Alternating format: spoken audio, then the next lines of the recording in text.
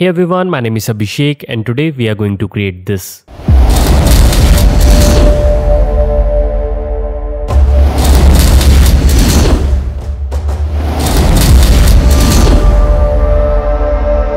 So this particle text reveal animation is created in After Effects without using any third-party plugin, and it's very easy to create. So let's jump into After Effects and get started.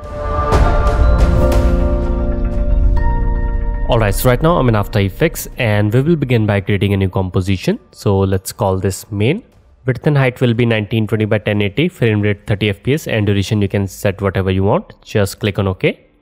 Now first I'm going to create our text, so select the text tool and just click over here. And after that you can type whatever you want. I'm going to type Spider-Man and it's completely up to you. You can pick whatever font you want. I'm using this Gotham Ultra. Now let's align the text into the center. If you're not able to see the align panel, then you can go to Windows and from here you can enable it. Now let's make the anchor point in the center. So select the layer, hold down the control key and double click on this pan anchor tool. Now let's select this, press S, and I'm going to just scale this up, something like this. Now we're done with our text and let's start creating some texture. So I'm going to create another composition. So let's call this texture. In this one, we are going to set width to 1920 and height to something like 300. Just click on OK. Now we have this horizontal comp, and in this we are going to first create a new solid. So right click solid and just click on OK. Now on this one we are going to apply an effect called Fractal Noise. So just search for it and drag it onto this. Now we are going to play around with a bunch of these settings. So first I'm going to change the noise type to spline, and after that I'm going to increase the contrast quite a bit, something like this. And let's increase the complexity to all the way 20, something like this. And let's go under the transform. Let's uncheck the uniform scaling, and after that I'm going to just increase the width. So I'm going to set this to something like 470, and after that we can decrease the height so that we have a pattern something like this, and we can move it by using the offset property, which is exactly what we are going to do. So let's add a keyframe for offset and let's move the timeline indicator to somewhere around 2 seconds or 2.5 seconds. After that we are going to just simply move it to a very far distance. So just simply move it to something like 4000 or 5000, just like that. So if I play back here, you can see we have this animation. We can select this, press U to see the keyframe, and if you think that this is too slow, then you can move it way further, something like this. So I think this is looking fine. Now we are going to animate the brightness of this. So first we are going to add a keyframe, and let's select this, press U, and in the beginning I'm going to lower down the brightness so that it's completely black. So let's pick a value something around here, negative 250. Let's decrease the contrast a little bit so you can see that it's completely black. Now we can move this to the very end. Now we can increase the brightness so that it's completely white, somewhere around here. So you can see that we have this sort of animation, and we can pick a couple of points in between. So let's set this to negative 133 or 130, something like that. So once you are happy with it, we can go back to the main comp and we can drag our texture to this. Let's place the texture on top of our text, and now we are going to change the track matte option to Luma Matte. So if I play back here, you can see that our text is visible, something like this. And if you're not able to see the Luma Matte option, then you can just click over here and it will appear. Now we are going to add a bunch of different things. So first I think that this animation is looking very slow, so we can increase the speed again. Let's go inside and I'm going to increase the turbulence quite a bit, something like this. And let's maybe move it more further. So yeah, I think this is looking fine. And we can probably move this keyframe a little bit closer, just like that. So now if I go back, so there you can see we have the animation. Now let's go into the projects panel and I'm going to select the texture comp and let's press Ctrl D to duplicate it. And now I'm going to open this up, and over here we are going to change a couple of the properties. So in the beginning we want this to be at completely black, and at the end I'm going to set this to black as well. So for that, just simply decrease this value And in between, somewhere around here, we are going to set its value to, let's say, something like this. So if I play back, you can see that it starts from completely black, and after that it goes back to the black. And in between, we can play around with the value to have a little bit of these pieces, play around with the contrast. And now let's go back. So I'm going to drag our texture again inside this comp, and let's place it on top of everything. After that, I'm going to set this to add. And you can see that we have this sort of look. And on this one, I'm going to apply tint. So let's search for tint and let's drag it onto this. And we can change the map white color to whatever color you want. So for this example, let's pick a really nice red color, something like this. So we have this sort of look, and we have to tweak a couple of these parameters. So first, let's go to the texture 2. And over here, I'm going to first, let's increase the stretch amount. So I'm going to just simply increase the scale, something like this. And now I'm going to make this even more faster. So let's hold down the shift key and just move it something like this. So now if I play back, yeah, I think this is looking fine. So if I go back, you can see we have this sort of animation, which is looking nice. And let's do the same thing over here as well. So first, let's select this, and I'm going to increase the stretch amount. Then let's select this, press U, and over here I'm going to increase the speed, something like this. So I think this is looking fine. So we can do one more thing. Let's go inside the texture 2, and under the evolution option, we can change the random seed. So let's set this value to something like 40. And now you can see that we have a different value of it, just like that. And we can do one more thing. Let's go inside the texture 2 once again and hold on the Alt key and click on the evolution stopwatch. After that, just type this expression, time times 400, so that it will add more animation to this. So if I go back, and now let me just play it. So there you go. Now you can see we have this animation. So over here you can see that right now the animation looks very static. So in order to add the shakiness, we can simply add an null object, just like that. Now let's select all of these layers and let's parent it to the null. And on top of the null, we can add a slider control. Just drag it onto this, and let's select this and press Ctrl D to duplicate it. After that, we can select the null. Let's move to the very beginning and let's press P for position. Hold on the Alt key and let's add a expression. Just type wiggle. And after that, we are going to pick with the first parameter. And after that, just press comma and then just pick with the second parameter, just like that. So now we can control the wiggle using these sliders. And let's quickly add the keyframes. Now you can select this, press U to reveal the keyframes. Now let's set the first value to something like 60 and the second value to something like 8. Now let's move to somewhere around 1 second. And after that, I'm going to change the lower value to something like 20. And let's move to somewhere around here. And let's change the upper value to 300. So the upper value is basically defining the frequency and the lower value is defining the amplitude. So this means that how many times you want the shake to happen, and the lower value is defining that how much you want this to shake. So we can set this to somewhere around here. And at this point, let's set this back to 8. And let's go to somewhere around here where we don't want any kind of shake. Let's set this to 0 and the top value to 0 as well. So now if I play back, here you can see we have added this really nice shake. We can probably play around with the values. So I think this is looking fine. Now let's add some glow to our red text. So I'm going to select the texture and let's search for glow. After that, let's drag the glow on top of this and let's increase the glow a little bit, something like this. Let's decrease the glow intensity.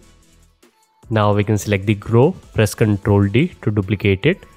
Now we can increase the glow radius and let's increase the intensity as well. Again, we can select this, press Ctrl D. And on this one, let's increase this quite a bit. And let's just lower down the intensity to something like 0.3. So there you go. Now you can see we have created this really nice glow. Now if you want to tweak the look of this, then all you have to do is just go inside the textures and just play around with the brightness and contrast values to give it a different type of look, something like this. So now if I play back, you can see we have this sort of look, and you will notice that sometimes there are different kind of glitches over here. So we can fix that by simply going inside the texture comp, and at the end let's move it a couple of frames ahead. After that, just increase the brightness so that none of the area is black. So you can see that the glitches have been fixed. Now we are pretty much done with this, and let's add some particles to this. So for that I'm going to create a new solid. So right click, new solid, and let's just click on OK. On this one we are going to search for CC particle world. Just drag it onto this, and let's quickly go under the grid, and I'm going to disable all of these. You don't want to see these. And let's play around with a couple of these values. So first I am going to go inside the producer, and let's position it where we want the particles to come from, so somewhere around here. After that, let's go to the physics and let's increase the velocity quite a bit. The gravity, we can set this to 0. Now let's go to this and change this to directional axis, so you can see that all the particles are moving in a particular direction. Now you can play around with the extra value, extra angle, so that the particles are something like this. And let's play around with the birth rate. So let's set this to something like 0.1 for now. So you can see that we have these type of particles. And also let's increase the radius. So let's increase the Y radius. So there you can see we have the particles coming out, and we can play around with the particles itself. So let's go inside the particles. First I'm going to change the color to white for both of these. After that we can increase the max opacity to something like 82, and rest of the things will remain same. Let's go back to this, and we are going to play around with the birth rate in order to have the animation. So let's select this, add a keyframe, so press U. Now we are going to pick a couple of the points, so somewhere around here. So in the beginning I'm going to just set the value to 0 so that there are no particles, and after that let's move like 1 or 2 frames. So now I'm going to set this to 0.1. Now let's move a couple of frames, and let's set this back to 0. So you can see that we have added little bit of particles, but right now these are very slow, so we can increase the velocity. So let's set this to something like 20. So I think, yeah, this is too fast, so let's lower down the speed. Also you can play around with the angle, so let's set this to 0. So yeah, we have the particles and these are very fast. So let me just quickly play around with the speed. So yeah, this is looking fine. Now we can pick some other place somewhere around here. Again we can add a keyframe. Let's move a couple of frames ahead. After that let's set this to 0.1, and let's move to a couple of frames ahead, and again let's set this back to 0. Also the longevity, we can set this to something like 0.3. So there you go. Now you can see we have the particles coming out. Let's pick some place around here. Again let's increase the value, 0.2 or 0.3 maybe, and let's go back and let's set this to 0. So there you go. Now you can see we have added these really nice particles. Again, if the speed is too much, then you can lower down the speed, and you can play around with the position. Now if you want the particles to move like little bit here and there, then you can just play around with the extra. Let's set this to 1, and I'm going to just increase the angle little bit, something like this. So now you can see that the particles are moving in other directions as well. And let's play around with the speed, and also I'm going to set this to something like 0.5. So all these values are experimental. So now you can see we are getting more particles outside, and let's increase the speed a lot because right now the background animation is happening way too fast. Again let's increase the speed. Let's set this to something like 20. So there you go. Now you can see the particles are coming at a really nice speed, and let's set this to 0.5. Now you can see we have created this animation and we have added the particles as well. Now we can add glow to this. So let's select this and just search for glow, and let's drag it on top of this layer. After that, let's increase the glow intensity a little bit, and let's select this, press Ctrl D to duplicate it. Let's increase this quite a bit, and let's slow down this one. So if I play back, here you can see we have added our particles, and we can really enhance the look of our text by adding some glitches to this. So in order to do that, what we can do is we can select the text and let's apply displacement map effect to this. So just search for displacement map and let's drag it onto this. And after that, I'm going to just simply select the texture layer and let's change the vertical displacement to 0. And now let's play around with the horizontal displacement. So I can set this to something like 60. So now if I play back, here you can see we have added the glitch to the text. But in the beginning, our text is not visible much. For that, what we can do is we can go inside this and let's increase the brightness over here to something like this. So now if I go back and let's play this, so you can see that our text is visible in the beginning. And if you want, then you can play around with the particles.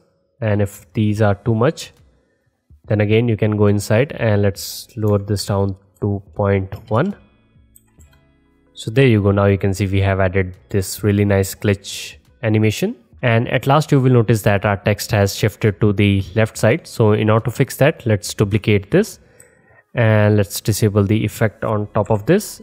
Also, let's set the luma matte of this to normal. Let's place it below. So this will act as a reference layer. Select the top layer and we are going to just quickly align it so that it matches the layer which is below. Something like this. Now we can get rid of the layer below. So there you go. Here you can see we have added our animation, and this is how you can create these kind of text reveal animations. And the best part is that if you want to change the text, all you have to do is just simply double click on the text, and after that you can type whatever you want and you can pick whatever color you want. So let's pick a really nice blue color, something like this. So if I play back, here you can see we have updated our text animation, and this is how you can create these kind of looks. Now instead of text, you can also use your logo. For that, all you have to do is just drag the logo and use it instead of this text layer. And also just make sure the texture layer is like wide enough so that it will cover whole of your logo, and rest of the steps will remain same. So this is how you can create these kind of animations. And if you enjoyed this tutorial, then make sure to like and subscribe to my channel. Also, the project files for this tutorial is available on Patreon. So if you are supporting me over there, then you can download it from there. And if you are not, then you might consider it, because you will get access to the tutorial project files and exclusive templates that are available only on Patreon. So with that being said, my name is Abhishek and I'll see you in the next one.